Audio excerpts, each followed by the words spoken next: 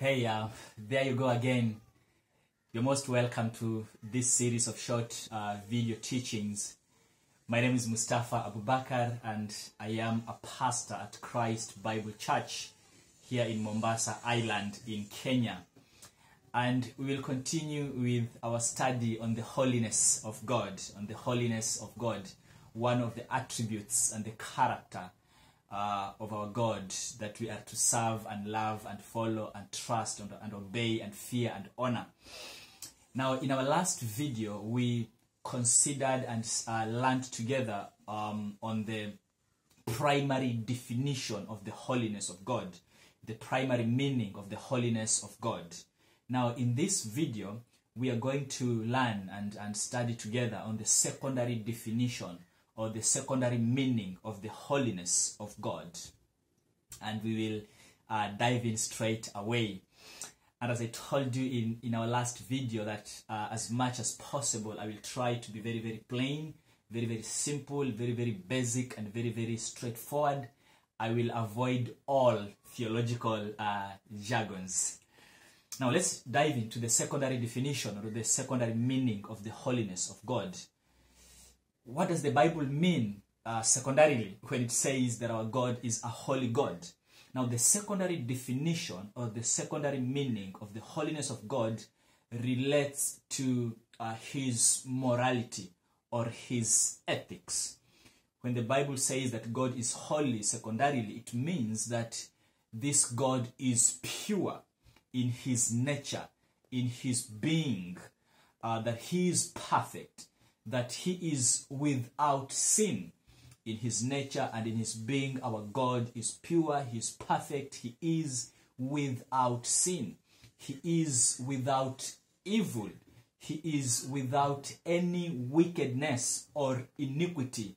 Our God is blameless, our God is sinless in his nature and in his being.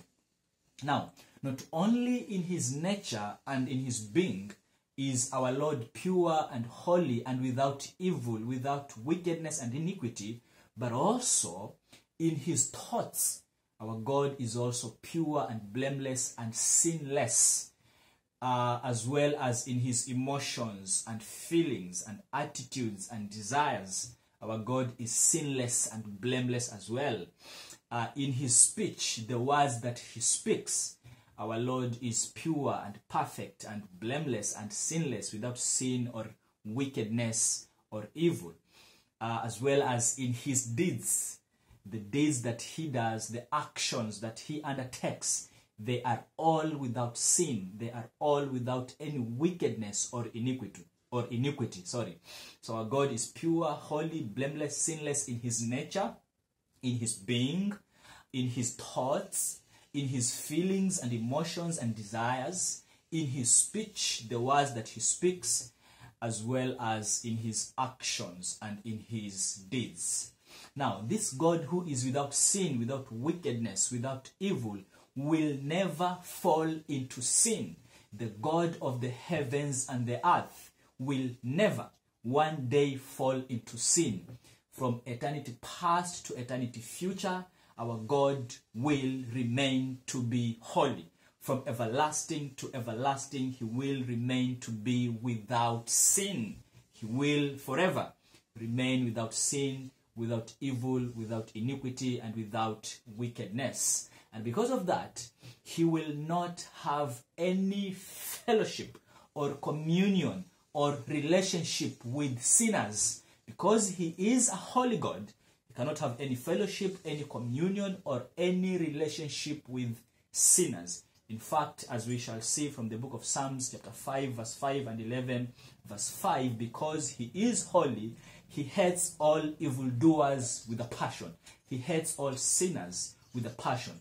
He hates all those who live a sinful life with a passion.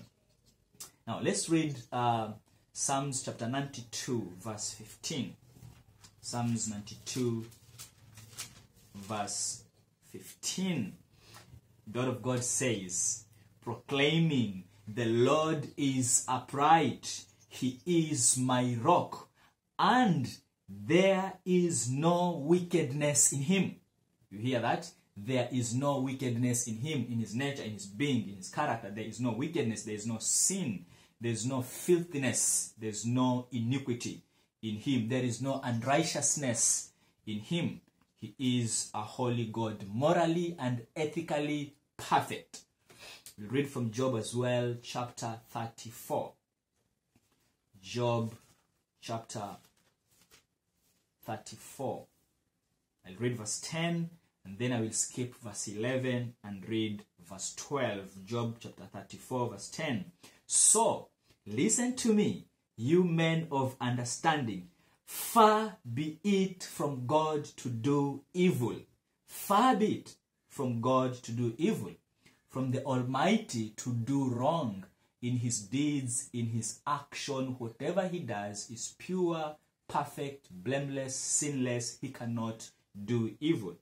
Then verse 12 of the same chapter 34, verse 12, the word of God says, it is unthinkable that God would do wrong. It's unthinkable that God will do wrong, that the Almighty would pervert justice. Don't even think that one day our God will do wrong. Never, shall never happen. And then Zephaniah chapter 3. Zephaniah chapter 3, verse 5. Zephaniah chapter 3, verse 5.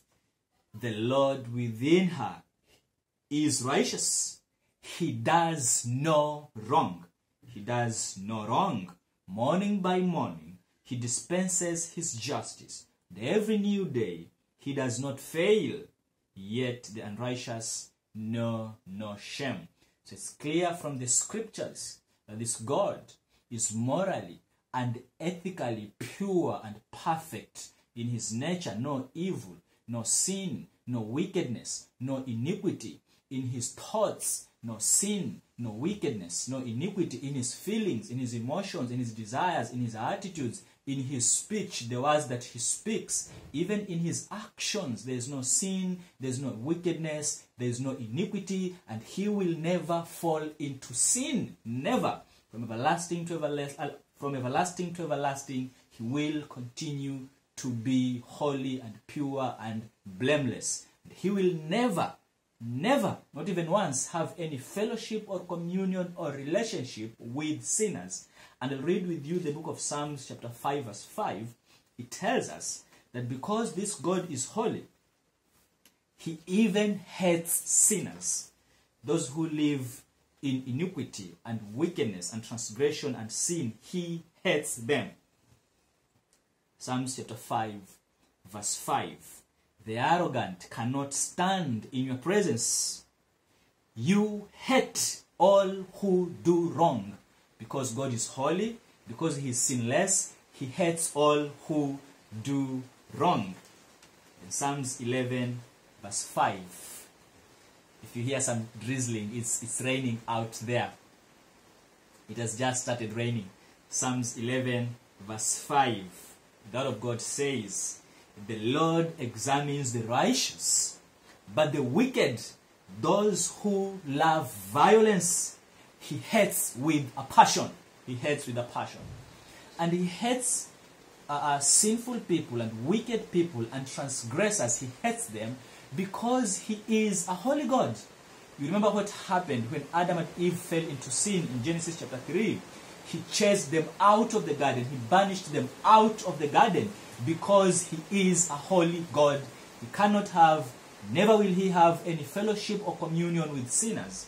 And let me say this, brethren, brother and sister who is watching this short video.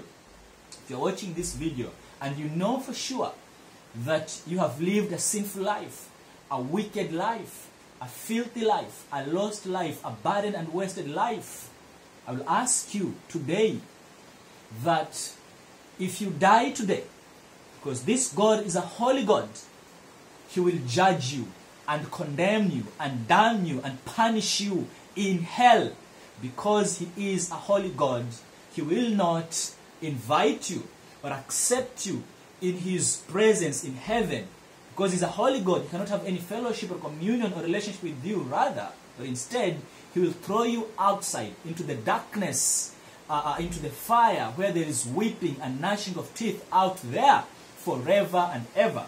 So I will call upon you and plead with you and beg you and urge you, please, if you know you've lived a sinful life, a wicked life, a lost life, a barren life, I'll call you and ask you today to repent of your sins and believe and trust and collapse in the hands of the only Savior, who is Jesus Christ.